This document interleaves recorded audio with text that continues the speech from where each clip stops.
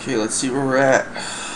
213. Okay, let's see what we've got going on so far. Let's just look at this thing real time, and let's not even look at the bones. So I'm going to display only render. So only objects that are actually rendered are being shown. It's kind of nice, cleans up the scheme. Alright, do I like the timing?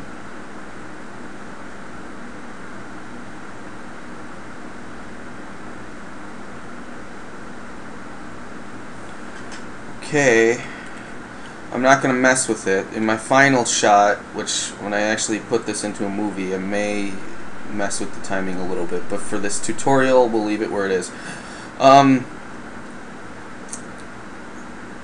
So now let's talk about the gun starting to rotate and then shoot the bullet.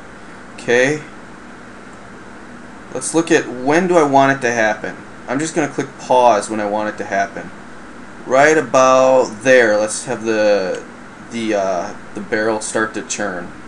Okay, so if we go back to my bones setup now, I can't honestly tell you that this bone works. Supposedly this bone it'll rotate that Gatling gun, but I wanted to be able to see how it's off center.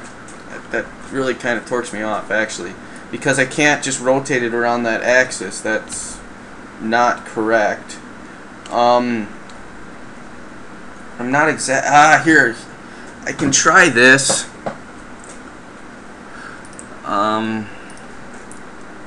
If I unparent it. Now the problem is that alright, so I'm going to click Alt P, and so I'm going to clear the parent and keep the transformation.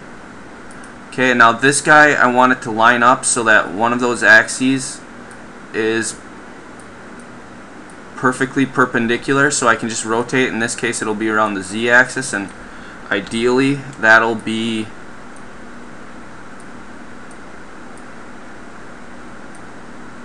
and the likelihood of this working, especially the first time around, 10%. Okay, so now I can reparent it to that bone, and now let's see how I did. Yeah, you can see that didn't work at all.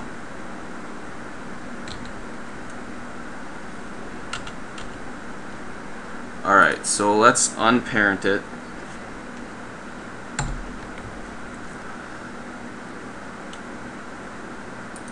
Clear parent and keep transformation. Let's rotate that one where it wants to be. Okay, and let's do this a different way. So let's reparent it to that bone. Control P. And now, instead of, I'm just going to animate this thing. So hopefully, yeah, I mean I can just rotate it around its object, and that'll be doing the same thing. The only difference is now I have to deal with its rotation separately than I do with the armature.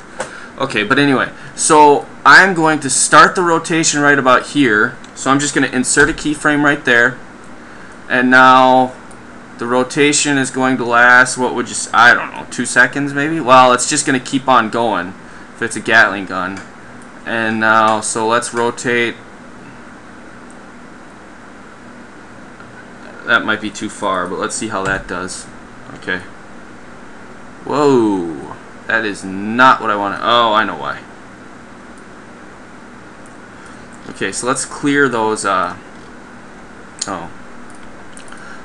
clear those keyframes. Alright, back to where we started. Okay, I think I need to be in gimbal. There we go. Alright. And now let's go to 280.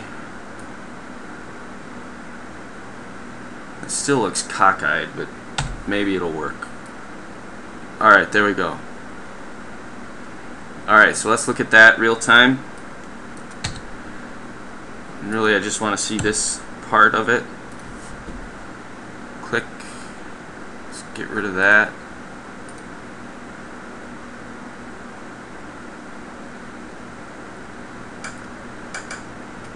Alright, so I'm going to have to extend it longer, and I'm going to have to have it kind of speed up as it goes. Okay, so let's go to this one. what did I say? I'm going to have to extend the amount of time that it goes.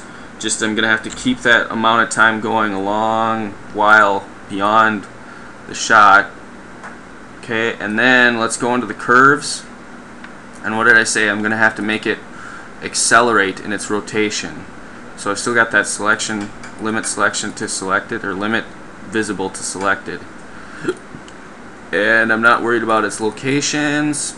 I am only worried about its, I think it's its Y rotation. So this is really the only one. Now if I press the home key, theoretically that was supposed to show me that one. Alright, well I don't know exactly how that works, but there it is. Alright. So I said that I wanted it to, so I extended it, and so I'm going to need to extend it a whole lot. Control, right, left. I'm holding the control key, moving right and left, moving up and down.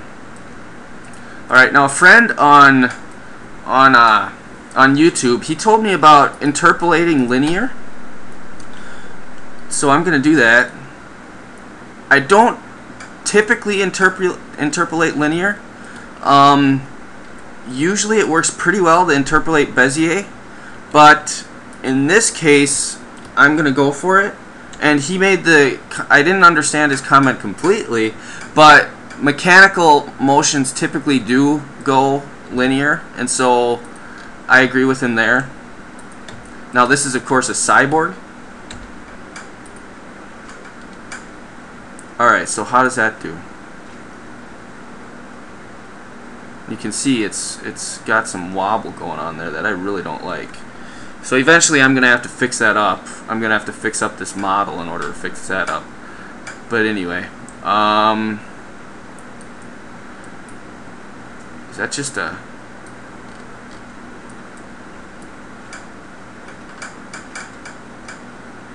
I wonder if I need to fix...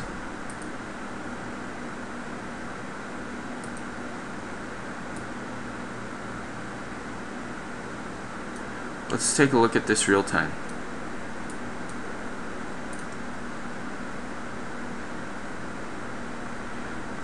Okay. And now I need to ease into it though.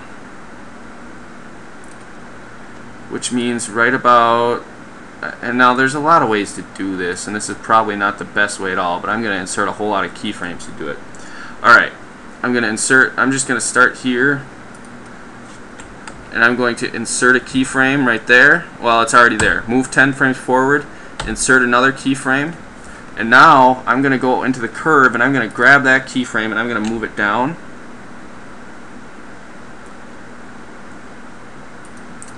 Alright, now I'm going to move 10 frames forward. I'm going to insert another keyframe. I'm going to grab that keyframe and I'm going to move it down. The idea is I just want the slope to kind of slowly increase. So its rotation is actually accelerating before it reaches its final speed.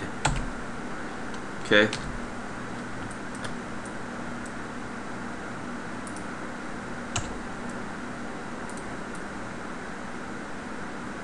Zoom, zoom, zoom. Alright. So it takes about a second in order to get up to full speed. And now, all in all, I think that that's too much rotation, too fast. And so I'm just going to scale it all down. Control click to the right of that green arrow, or to the green line. And I'm just going to scale it in the Y direction because this is a 2D. Oh, shoot, that won't work. Maybe if I just bring this one down.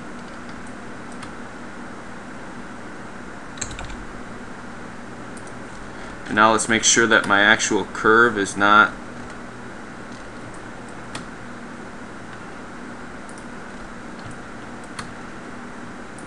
Okay, I'm going to do this sort of thing.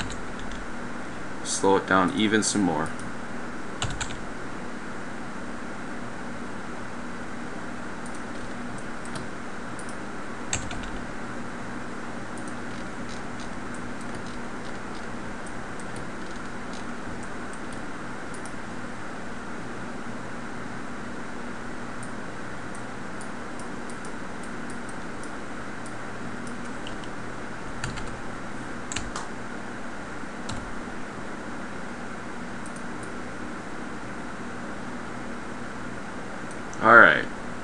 Now let's see how that did.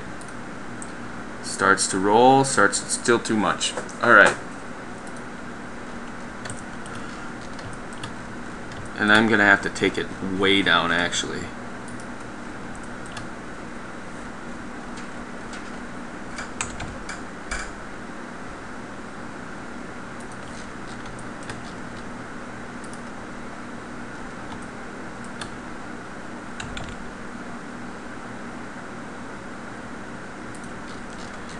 The goal is just to get some acceleration in that rotation.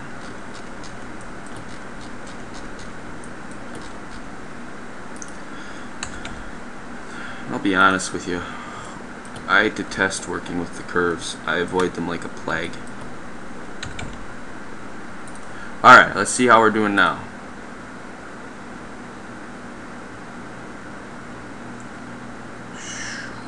Bam! Alright, right about there. Let's extend it a little bit. Okay, brings his arm forward, starts to rotate. Bullet. Alright, and so I start my camera track. Alright, and so as I look, I think maybe I should have it start rotation a little bit sooner. Okay, but that's easy enough to do. I've got the basic posing that I want to do with this thing. So now I just need to move it over. Control click. When would be a better time to start? Probably maybe right about there. I press the E key, or I could have just grabbed them. Alright, let's see how that looks. Boom. And the camera's going to track the bullet.